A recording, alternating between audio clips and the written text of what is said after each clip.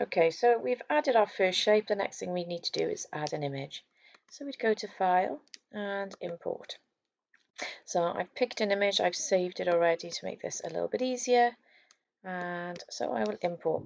Now the good thing is I can make it whatever size I want by clicking it and dragging it in.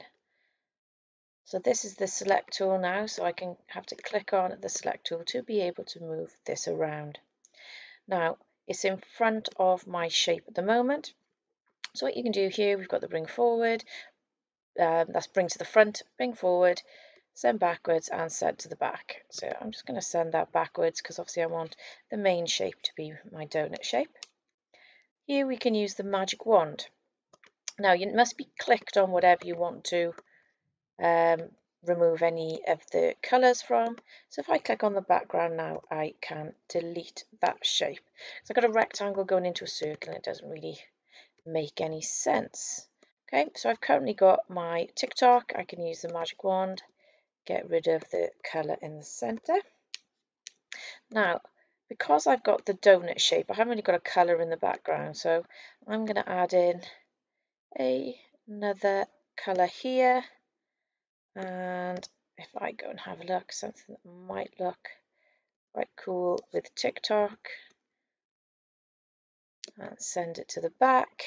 You can also, instead of just having a solid shape, you can have a play around and have different gradients or different patterns. And the same really if I click on the donut shape,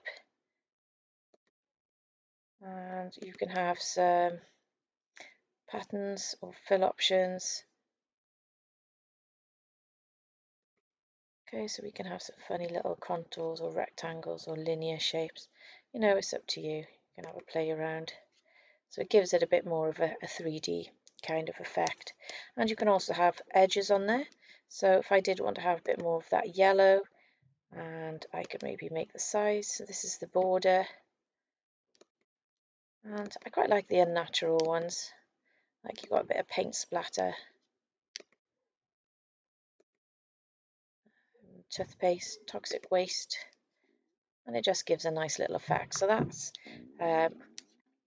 adding in an image, using the magic wand, resizing, having some borders, and just understanding the difference between a solid and patterns and gradients and different sizes.